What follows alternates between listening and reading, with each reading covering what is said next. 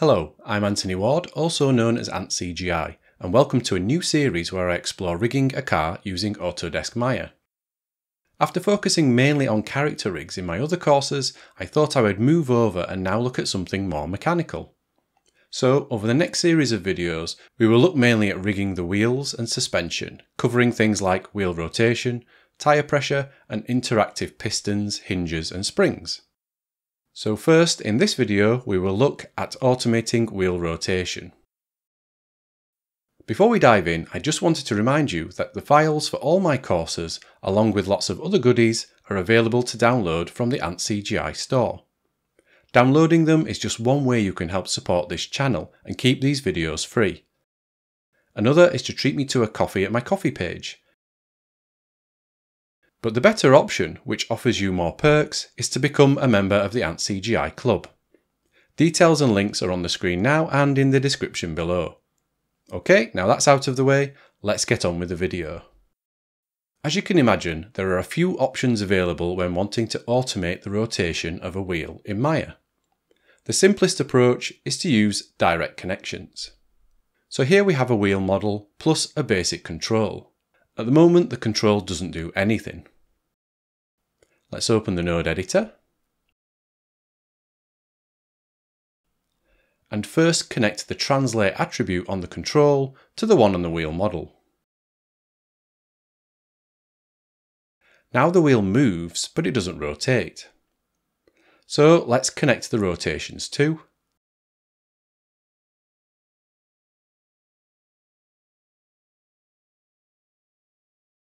And the wheel follows now, but it doesn't automatically rotate yet. We want it to turn around the x-axis as the wheel moves along the z-axis. So what we can do is connect translate z to rotate x.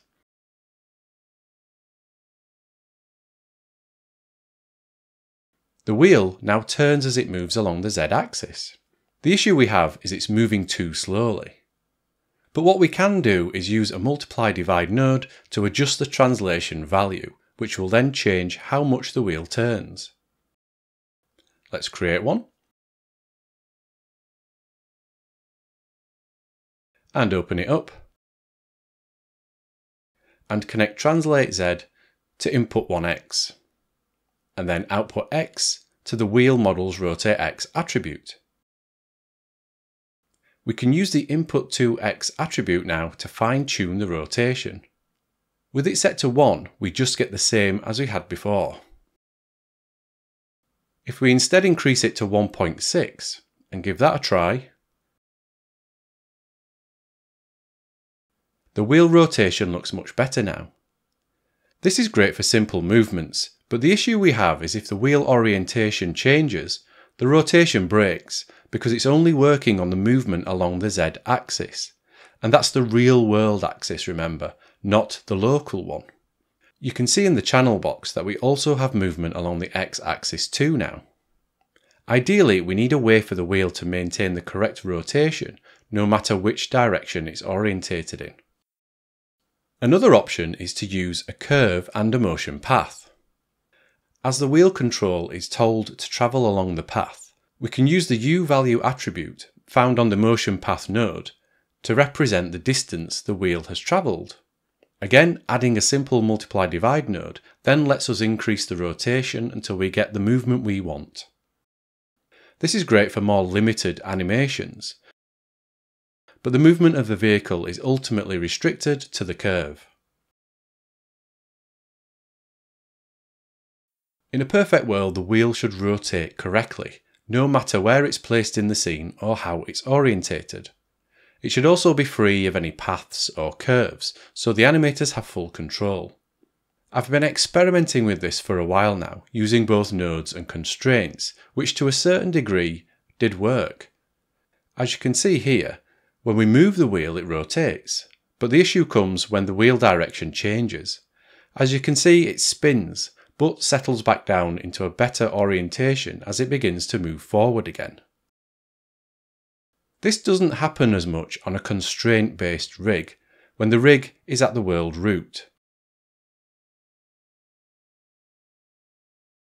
But as soon as you move it away, the same issue occurs.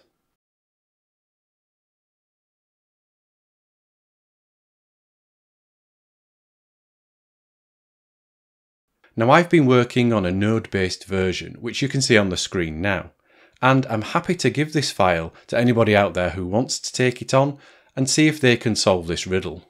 I'll also be including it in the source files too. In the meantime, let's now look at the approach most commonly used by many technical artists, and that is to use an expression. Okay, so here we have a slightly upgraded wheel rig. The model moves with the control, but doesn't rotate yet.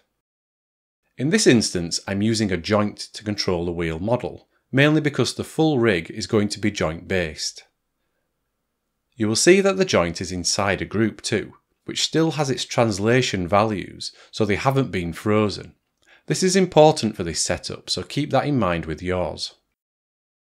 This setup needs a lot of location data, so we need a few nodes in the scene to reference. First, create a locator and move it out in front of the wheel.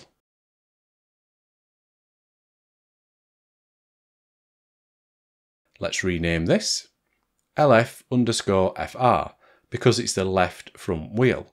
Remember, we will eventually need 4 of these for our car, so it's important to get the naming correct. Also add _dir on the end to show that this represents the wheel's direction. Move this into the wheel group, which also has the joint. So as the control rotates, we can check the wheel's direction with that locator. We need a second locator now, so duplicate this one and move it out of the main control hierarchy.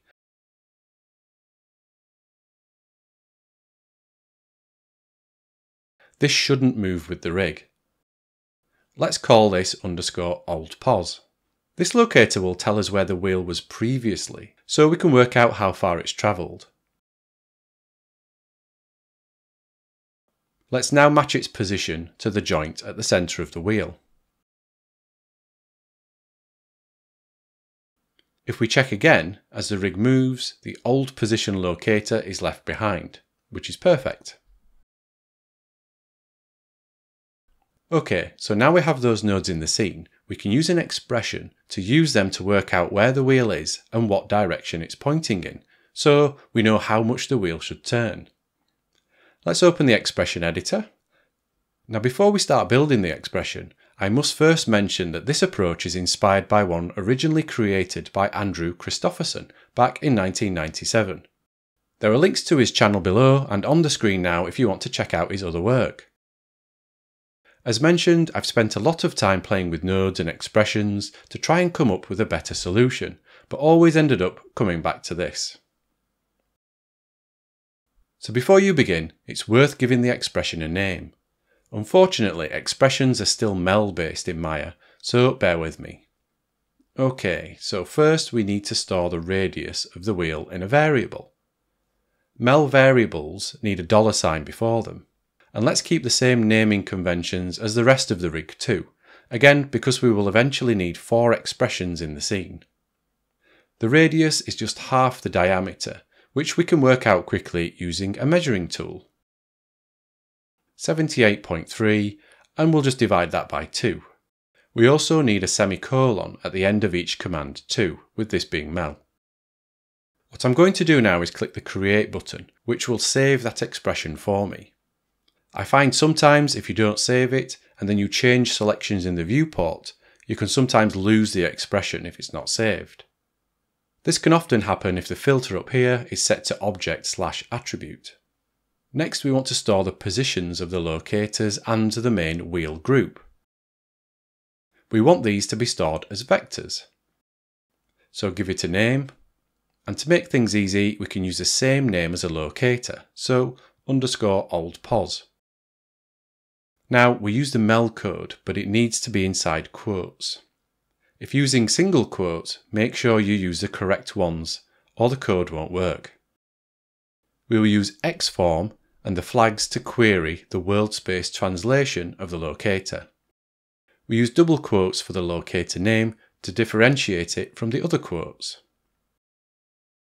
And add in the locator name. So this will always be checking the position of the old position locator. Let's repeat that line. And now we need the wheel's new position. We can use the wheel group to tell us this. And this is why I left the translation values on this group and the locators, because they are frozen, the values are changed, and the expression doesn't work. Finally, we store the direction locator position.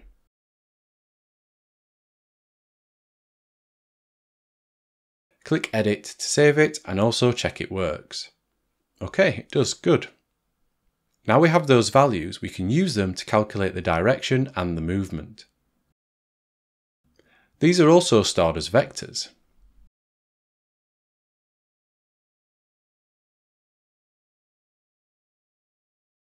So, subtract the direction position from the wheel's new position.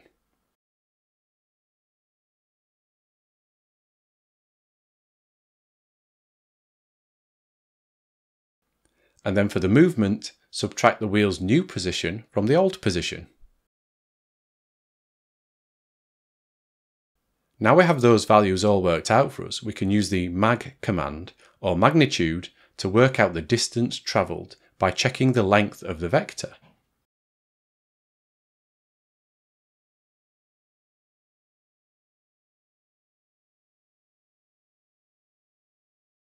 So we just check the movement value, which is essentially the old wheel position and the new one.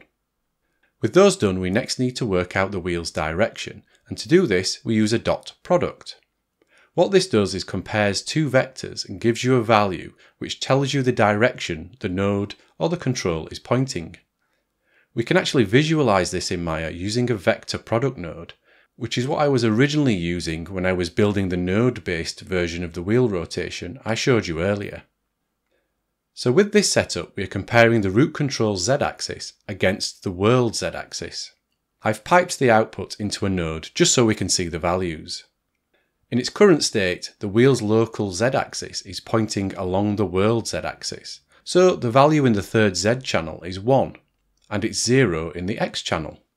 If we rotate the control, so it's now pointing more along the x-axis, you see the z value goes down, whereas the x value goes up. So this node can basically be used to check something's direction.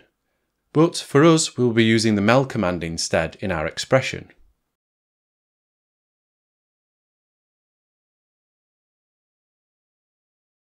We compare the movement with the direction. And then the final value of 1 normalizes the output. Okay, now it's time to put all this together and rotate the wheel.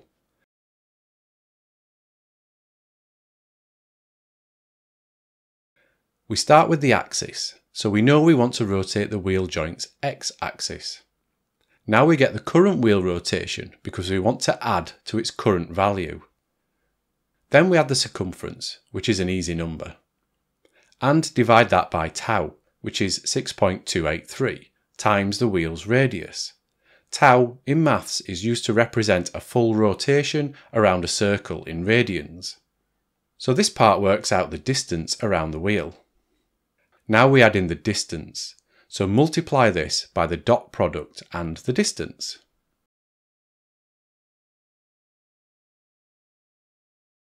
Okay, finally we need to move the old position locator back to the wheel. And we do this at the end of the expression because we need the wheel to move first.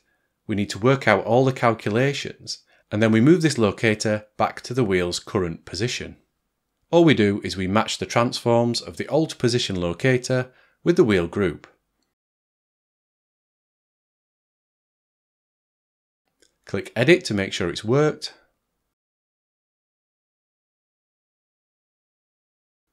I missed a semicolon up here. That's better. Now if we move the wheel control, nothing happens, and this is because we need animation so the expression will run. If I add a couple of keys,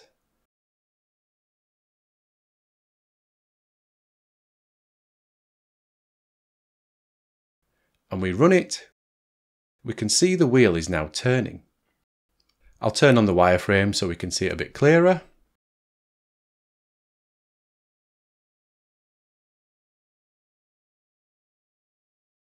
This is okay, but ideally we want to be able to see the wheel rotate as we move it in the viewport. What we can do is add a dummy variable at the end of the expression which forces it to run. Just something simple like this, so it's checking when our control is moving along the Z translation, which is the key direction that we want it to move in. Now the wheel turns as we move the control. We can also reorientate the wheel and it still rotates correctly, because it's now not just using a single attribute to calculate the rotation, instead it's using the correct vectors. So that's the basic expression in and running, but in this final section I want to expand upon it a little more to make the wheel more flexible for the animator. You'll notice we have this extra lift control here. The wheel rotates as it's on the floor, but it continues even when it's lifted, so we can check for this in the expression. On the main control are three attributes: rotate multi, manual rotate, and rotate type. We can use these two to add in more control options and flexibility. Let's go back into the expression editor. So it's this part we want to update. First, let's add in an if statement, and we can check if the lift controls translate Y attribute is greater than 0. If it is, then the wheel is off the ground. At this stage, we just tell the wheel's rotate attribute to stay as it currently is, so it won't rotate any further. Next, we use else if to check the rotation type. We can just use the attribute name, as checking it will return a value of 0 or 1. 0 is auto and 1 is manual. If it is 1, so it's set to manual, we can tell the expression to use the manual rotate attribute to turn the wheel. Finally, if none of these are true, it defaults to using the automatic rotation. So we can nestle the main script under this option. As an extra bonus, we can multiply this by the rotate multi attribute to control the rotation speed. Okay, that's added. Click Edit to save. Let's check this out. So with auto enabled, the wheel rotates automatically. We can use rotate multi to control the speed of the rotation.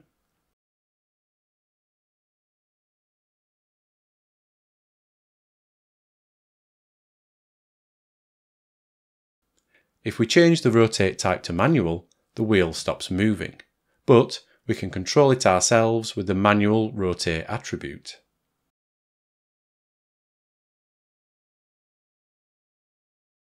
As a final check, when we lift the wheel off the ground, it stops moving.